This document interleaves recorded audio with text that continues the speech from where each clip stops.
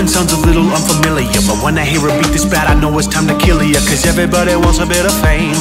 Check me out while I'm cool in my name, by my things. Haters think it's difficult to scrape, they come up there. Shoot, they think it's difficult to find a lawyer that's not a Jew. I got news for you, hater, I got lotion on my hands. Soft to the touch makes me a real man. I got bitches in my living room getting it on, but not those Instagram bitches wearing nothing but thongs. I got 2 poodles, 1 toy, a lazy cocker spaniel. I panic when I name them, so I named a girl Daniel. Rolling round on the block, Daniel's getting pounded. X-rated poodle loving, baby, I'm surrounded by the sweet love making of a couple different breeds. Just a moment later, Daniel's down on his knees. Whoa, that's a euphemism for something the humans do.